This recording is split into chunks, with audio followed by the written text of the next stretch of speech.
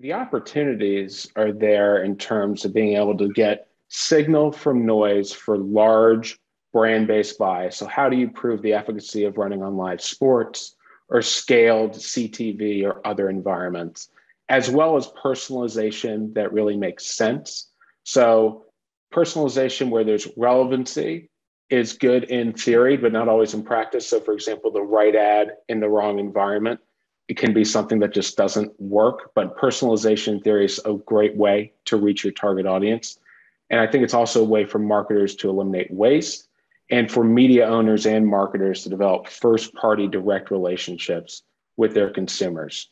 And so I think that's really a big opportunity. I think the lesser of the opportunity is personalization to the point where it's, just invasive or doesn't take into account people's privacy issues or anything else that they want to, highlight.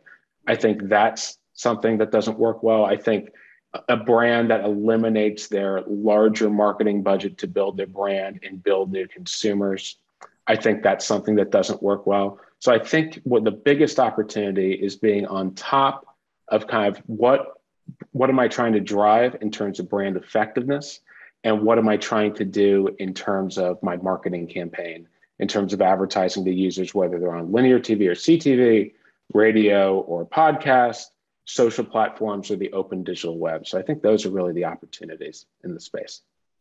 What are your thoughts about buying media in an addressable way? What does that mean and where is it going? So to buy media in an addressable way is to reach your target audience based off of your own data or a client or a media owner's first party data. And I don't think it's going away. I think it's just getting refined. If you look at where social platform CPMs have gone up, or platforms that are like large retailer sites, they're going up because the ads perform, whether they're addressable or not.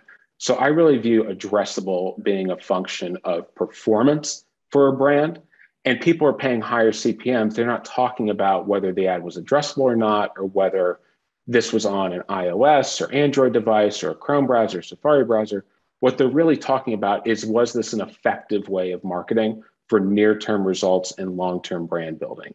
So I really think that addressability will be a function of real-time performance and ad efficacy, more so than I'm an addressable user or I'm a non-addressable user. A lot of media is not addressable. We're losing certain data points around it, yet there's a real need to be efficient, to have higher yield. How is the industry going to reach higher efficiency while it's losing certain signals and amongst privacy concerns? How is that going to evolve? Well, I think the first thing for every brand and every type of partner out there is to be ahead of your consumers or your customers' privacy concerns. I think that's really mission critical. And I think how it evolves is there's different ways for different players in the ecosystem to make money, as well as just pointing back to attribution. I mean, if you look at companies like Uber or Instacart setting up their own ad platforms, they're doing this despite all the privacy concerns and the changing ecosystem because they're able to show attribution from their media platform and data to a result for a marketer.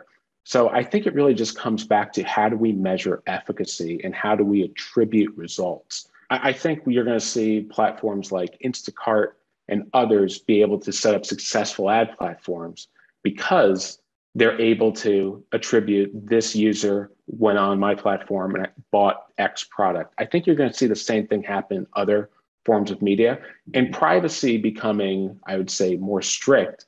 It just shows that there needs to be a way for other people to reach results for advertising and reaching consumers. So privacy, I believe, is only going in one direction, which is being more transparent and more strict with consumers, as you see through ATT and Chrome browser eliminating cookies. But I think the needs out there and the opportunities are still the same.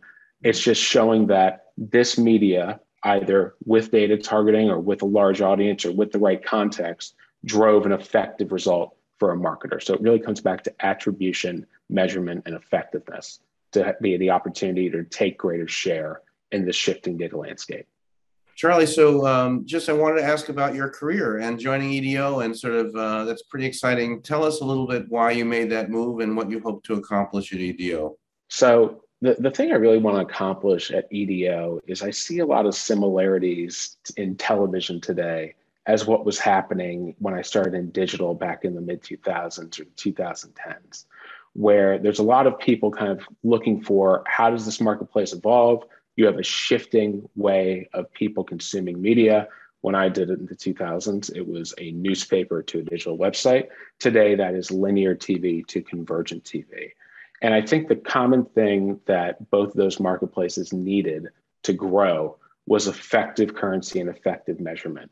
And EDO was the only company I was really talking to that was showing an effective way to reach a real-time signal of whether or not a TV ad was effective. Basically, being able to measure linear television the same way you measure a digital campaign.